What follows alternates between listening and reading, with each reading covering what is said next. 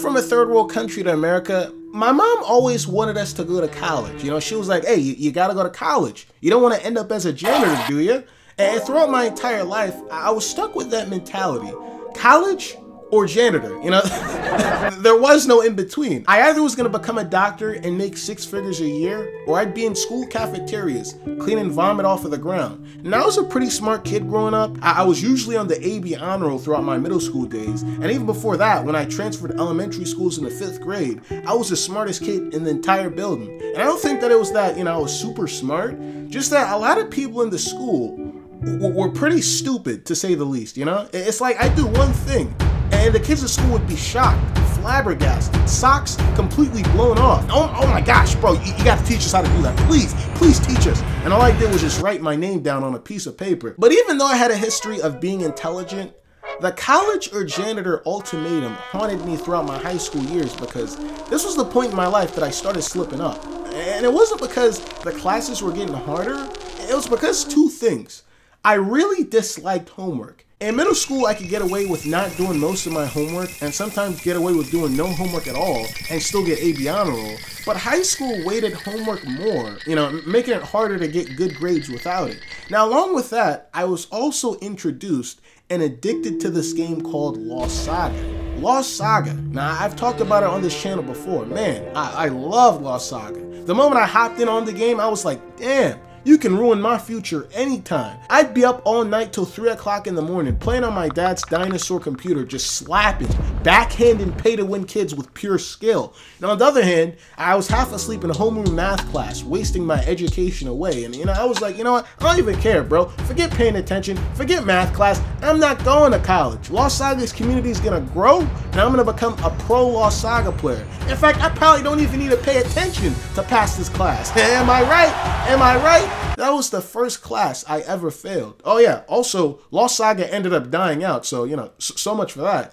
And failing my math class, you know, failing the first and only class that I ever failed in my entire life, only heightened my college or janitor anxiety.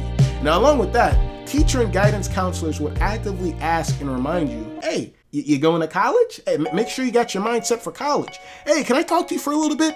I logged into your email last night and I didn't see any college applications. They were probably even worse than my mom, you know? They made sure that you knew that you weren't gonna be shit if you didn't go to college. Especially when they were comparing the salary median between college kids and non-college kids. The average college graduate makes $300,000 a year, okay?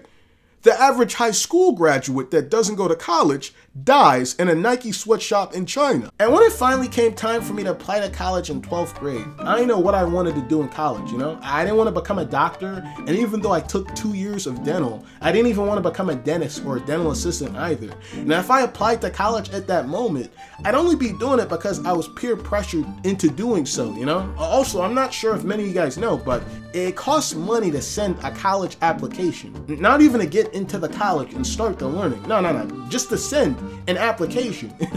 So let's put 2 and 2 together, all right? Kid has doubts about college. Kid has to pay to ask college if he can go to their college. Kid's family is poor as shit and can barely afford college. Kid ain't going to college. It was at that time I seriously decided, nah, you know, I don't think that college is for me, you know? I don't want to go light years in a debt just because my school is telling me, hey, it's the hip thing to do, bro. Just do it. And you know what? I'm glad I didn't. Not only did I find success on YouTube, which has been my dream job since high school, but I hear frequent stories of people paying thousands of dollars to colleges just to end up working a regular 9-to-5 cubicle job. You know, I hear people every day talking about, you know, getting politicians and billionaires to cancel school debt. And you know what? I feel like I dodged a fucking bullet, bro. This isn't to say, hey, don't go to college. You know, college is for losers. No, if you know what you want to do and college requires it, go to college. In fact, I have a really good friend of mine that was so smart, he got a free full ride to college. They're actually paying him to learn. But for those people that are lost, college isn't mandatory for your success, and I'm not sure why school made me feel that way. But yeah, that's pretty much it. Now if you'll excuse me, some kid just threw up in a cafeteria, and I gotta go. Wait, what? You're still here? Alright, fine, let's make a deal, alright? You like and subscribe, and I'll think about not busting your kneecaps, alright?